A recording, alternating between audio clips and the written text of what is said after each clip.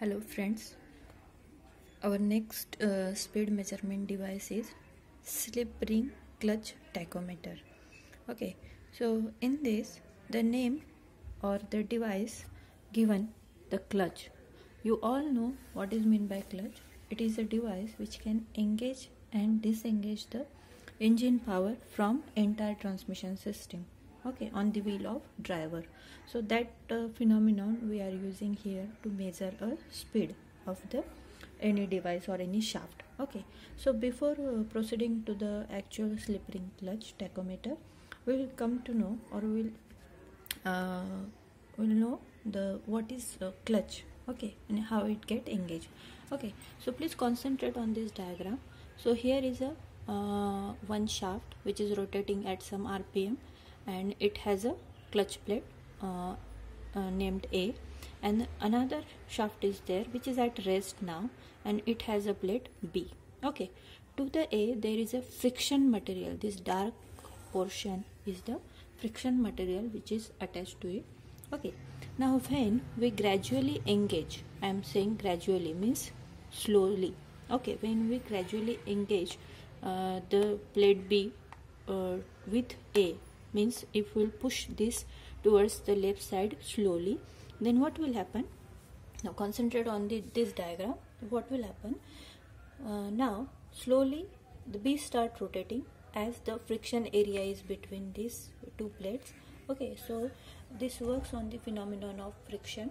So now after certain time the scenario will become that shaft A, if it is rotating with some RPM n, so after some time similarly B will start rotating with the same speed, and at that time we can say the clutch is fully engaged. Okay, now this phenomenon of the clutch we are using here in the slip ring clutch tachometer.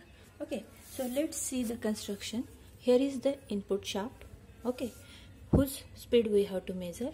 In between, here is the device that is known as the slip ring clutch. Okay, so here means internally here is the friction lining or friction material. Okay, then here is the clutch which is movable, and we can move towards the right and towards the left. Okay, and it has the shaft attached with some mechanical arrangement of spiral spring, and at last there is a pointer which can move over the calibrated scale. Okay, now let's concentrate on the working. Now when input shaft start rotating, whose speed we have to measure, what we'll do, we'll push this slip ring clutch towards the left hand side, and it will be fully engaged with this other, say this is the A disc and this is the B disc. So A disc will be moving initially and B is at stationary. So when we move this B disc towards the left hand side, it will gradually engage with the A disc, and now after certain time the position will come that A and B will start rotating at the same speed.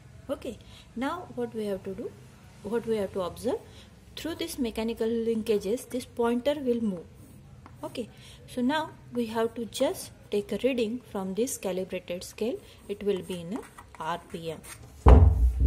Okay, so this is what the slip ring clutch tachometer. I'll repeat once again the working.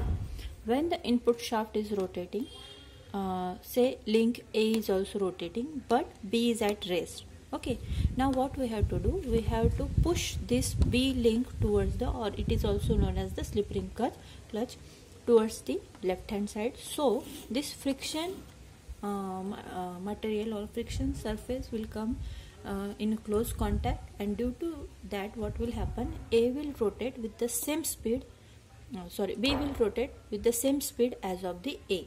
Okay, now further what we have to observe, through this mechanical linkages the pointer move on this calibrated scale.